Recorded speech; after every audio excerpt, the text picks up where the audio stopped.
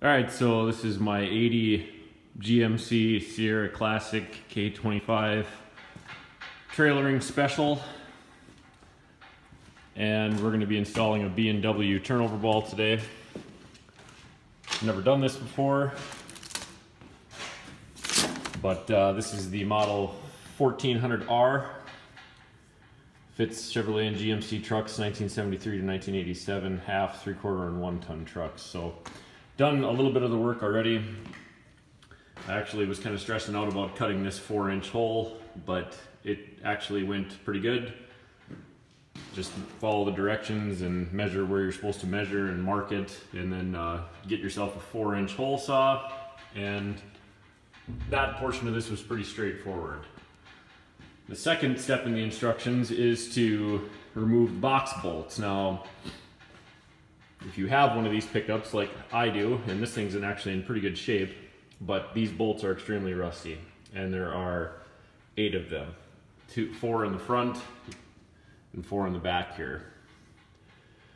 And even soaking them down with some pretty good penetrating fluid, they wanted to turn up top. So I just took my wire welder, tacked them onto the bed so that I could get them off easy.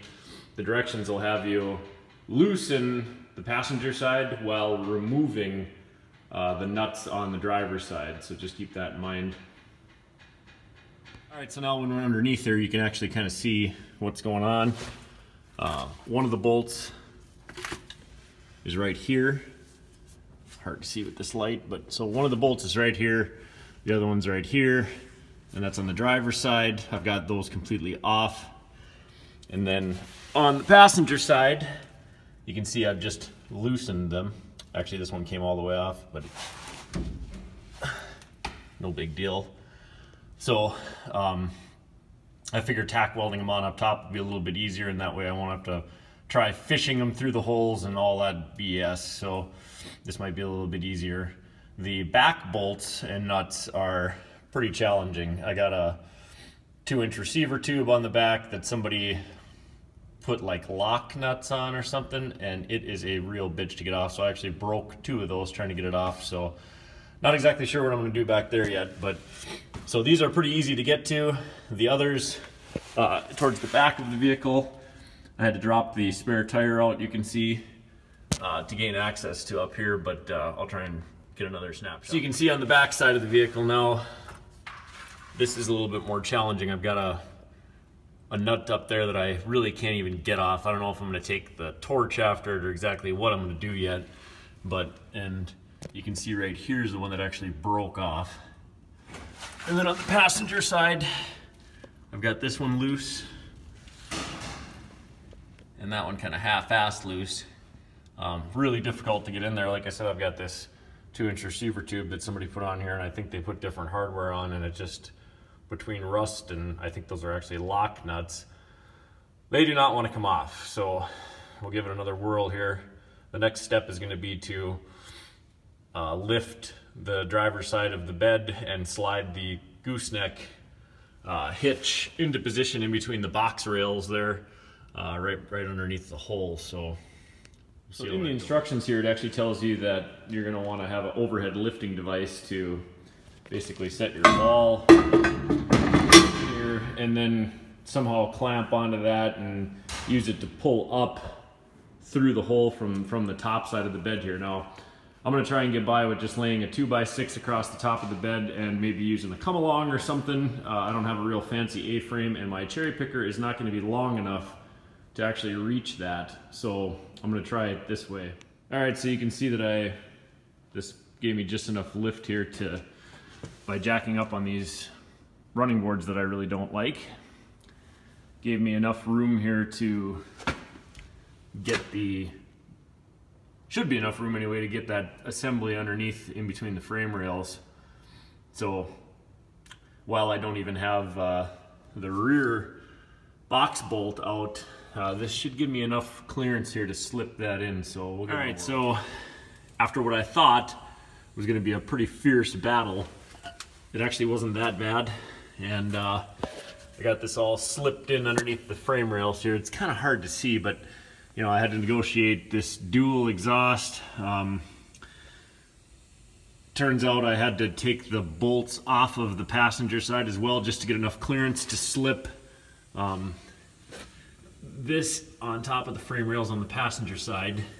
This particular model doesn't have the pieces that come down along the side of the frame rails.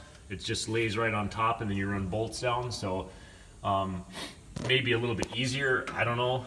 But wrestled with this a little bit here, and after about 5 minutes I got it in. Had to jack up the jack here a little bit more to get enough clearance, but ultimately wound up getting it in here. It's lined up pretty decent. Looks like everything's gonna fit. Looks like I got enough clearance for everything here. You know, it should be pretty straightforward. I think I'm gonna attach my come along now and lift that thing into position so that it's flush with the hole I cut up top, and see about making sure that it's straight, and then I'll lower the box down and wind up drilling the holes through the plate and the frame. There's 4 9/16 bolts, 2 for each side, that secure this to the frame.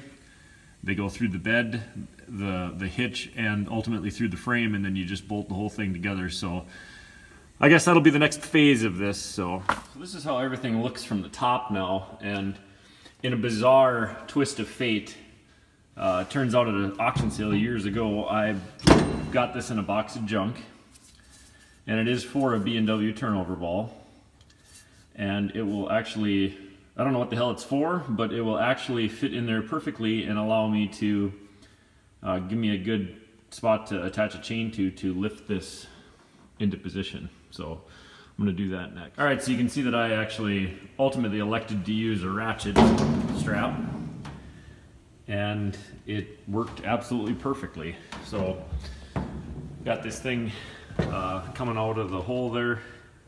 Looks like it's just a perfect fit.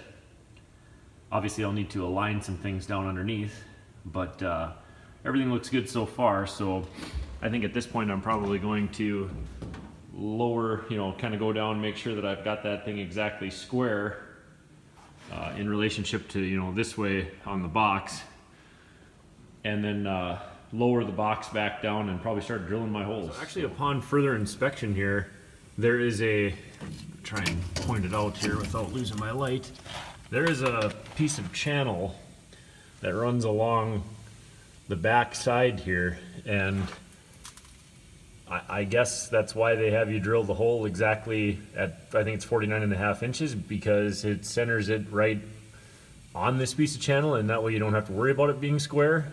I don't know, but it definitely worked out well for my situation. I don't have to square anything up. I should be able to just use this factory piece of channel, and I can pretty much just go ahead and set my box back down now and drill my holes and fasten everything up. So I'm going to do that now. Alright, so you can see that I've pulled my lifting apparatus away from here, and I've now measured to drill where my fasteners are going to go, and comes with all the hardware that you need here, along with your safety chain U-bolts. So we'll do that last, but right now we're going to focus on attaching this thing to the frame rails. So what it has you do is it has you find the center points of your 2-inch the turnover ball assembly here, and measure 15 3/4 inches out, and then 3 inches above and 3 inches below on both sides. So you can see I've marked all of that out here, and I'm going to put my holes into these 4 spots. And I'll drop my hardware down. It just so happened, and again, I don't know if this probably isn't a coincidence, but I don't know, in the directions it said if you wind up with these marks on the top of the corrugation, obviously you have to put spacers in or shims, which could be a real bitch, because I don't even know how you would do that. You'd have to lift everything off again. That would be a real pain in the ass. Evidently I either lucked out or something here. Maybe I just did something right, I don't know. But this is definitely a lot simpler, so I'm gonna go ahead and just double check and make sure that I actually am on the frame rails in those locations from underneath. And I'm gonna drill my 1/4 inch pilot holes, double check and make sure I am actually on the frame one more time, because I'm gonna be going through the bed, the hitch, and then the frame. So it's going to be, I mean, you're going to want a good set of drill bits for this. I bought a brand new set just for this in anticipation of this. So I guess I will see how it goes. All right, so I came underneath here to just verify after drilling one pilot hole in the driver's side rear. And I really don't like what I see.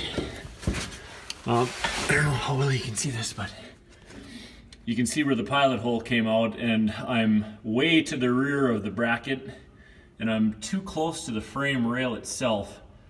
Now, I can't necessarily move any further towards the center of the pickup because I won't be in that lower portion of the corrugated channel anymore, so I can live with that. But what I can't live with is knowing that I'm just on the rear of that. So what I'm going to do is I'm going to go actually a full inch closer to the front of the pickup, and trying to get my light here so I can point this out. But what I'm going to wind up doing, and this just will not cooperate. Well, anyway, what I'm going to wind up doing is I'm going to bring that hole up closer to the front of the pickup by an entire inch for both of these. I assume they're both off. So that'll get me into the beefier part of that steel there, as you can see. So that's the one change I'm going to make from this instructions. I guess just one other quick note here too. Like I said, I went out and bought a brand new set of drill bits to do this job. Now, I've never used cobalt bits before, but I bought this set from Tractor Supply. I think it cost 30 bucks. Never even heard of this brand before. No clue if it's good or not, but I'll tell you what, it sure made this, because you're drilling through like, I don't know, probably half an inch of material here, minimum. So, I mean, you want a good quality drill bit, or this is just going to be a miserable job. If you're like me, you probably got your drill bits from your grandpa laying around here, and they aren't exactly the sharpest. So, okay, so after some adjustment, and I don't know exactly why this happened, it was probably my bad with the measuring, but you can see now that I'm on the thickest part of the steel with the second hole there to the right, and then actually my original mark was good enough on the forward one to the left. On the other side of the frame, it just worked out quite a bit better. Not sure why again, but you know, it's kind of hard to see, but you can see that this worked out much better over here. Again, not sure why, but I guess the point to this is just make damn sure that you measure twice when you're doing this. So, and validate. Come down here and check. I've been down here 4 times already, so you can just take a look at the thickness of that material that you're drilling through. I mean, these are, take your time, come down, look, measure, and do it right. So I went ahead and drilled the 9/16 holes. Actually went through pretty good. This here is one of these titanium bits that it's kind of actually a cheapie that I got. And I got to tell you, on the last hole that I was drilling over here, I don't know if I got a little crooked or what the deal was, but you can see when I turn it on, that bit bent pretty significantly and bound up. I don't know why, but so I got to tell you though, I am impressed with those cobalt bits. So I'll be definitely getting more of those. So now I'm ready to go underneath and put my rest of my hardware on here and torque everything down. They got you torquing this down to 90 foot-pounds. So that should be the final step in this. And then of course, just a little finish work around here. I don't know, maybe just kind of pretty that up a little bit. So, all right, so everything's torqued to spec from underneath. It actually wasn't that bad. The holes were probably a little bit closer to the actual uprights of the frame rails than I would have liked.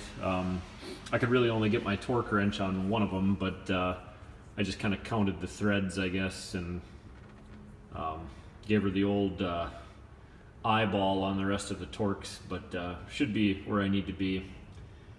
So the next phase of this is to do the eye hooks for the safety chains, and there's all sorts of measurements and stuff in the instructions on how to get these holes in here, but based on the lack of success I had, I guess, with drilling the holes for the mounting hardware based on center point of this hitch and everything, I'm going to take a different stance on this, which I think will be more. See, underneath the pickup, there's plenty of room underneath there above the rear differential and underneath the hitch where I can plainly see these holes. So what I'm going to do is I'm just going to run a pilot hole, again using my 1/4-inch drill bit, and poke these holes in from the bottom up, and then use the 9/16 up top to ream them out and do it that way. I think that'll be a lot easier than goofing around with measuring, because like I said, didn't do so hot with the mounting hardware, so I'm gonna go ahead and do this. So I've gone ahead and drilled the holes from the bottom up, as you can see.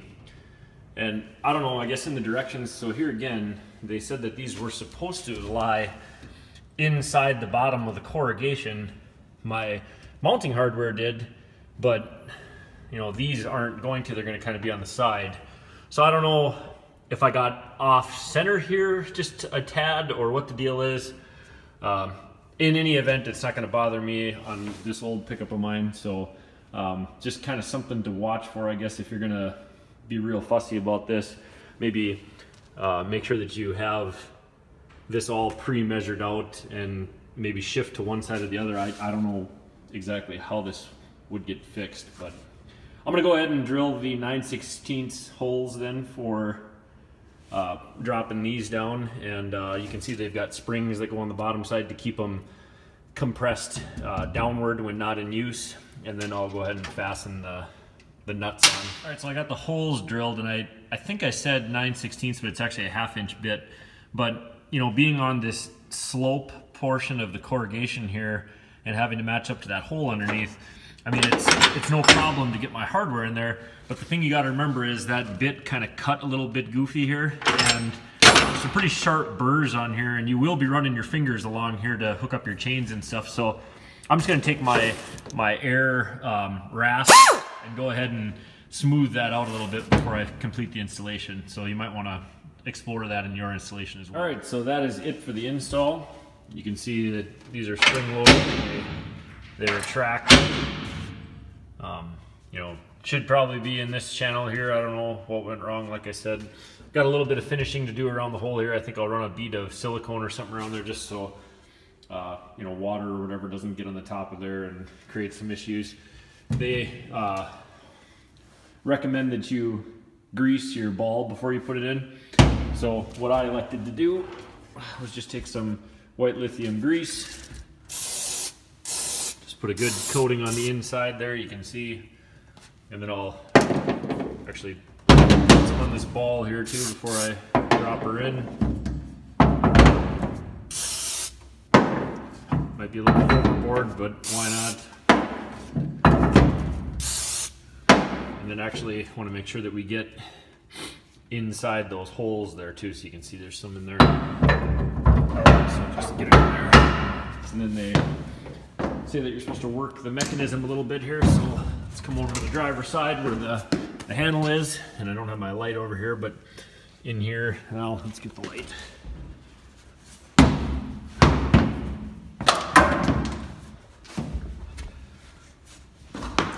So you can see the handle.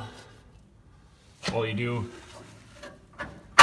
it to the right to disengage it, and then to release it. This one's kind of stiff. I don't know what the deal is. Probably because it's new and the paint hasn't worn down yet. But you just pull it out and then move it to the left, and it hooks. And then you can come back up here, and your ball is free. And they want you to do all 8 positions, and then, you know, of course, the benefit of a turnover ball is for the storage. You just turn it over, and it's flat. So, hope this video helped.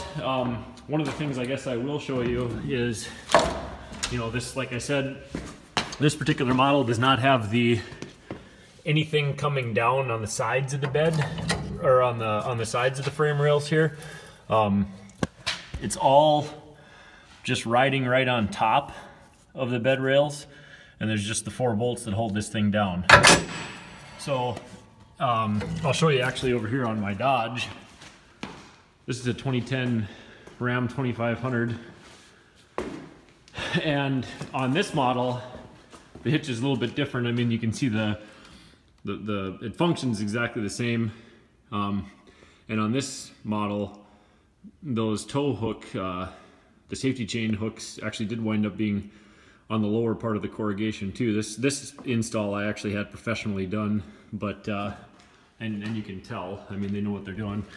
But underneath here you can see that on this particular model on the Dodge, it's got, you know, these parts here that come down along the side of the frame rails, and then it attaches like that.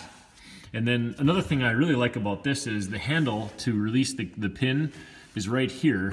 So I mean, it's easy to grab. You can see it right there. Engages and disengages pretty easily. And on the one on the GMC, you know, just for a quick comparison here, I don't necessarily care for the fact that it's so far in there, you know. I mean, I don't know. I guess we'll see after I use it a couple of times. I'm not gonna tow all the time with this pickup. It's just gonna be kind of for around the yard and for haying, but I guess we'll see what happens. So leave some comments in the comments below if you have any questions. Otherwise, have a good day and good luck with your install.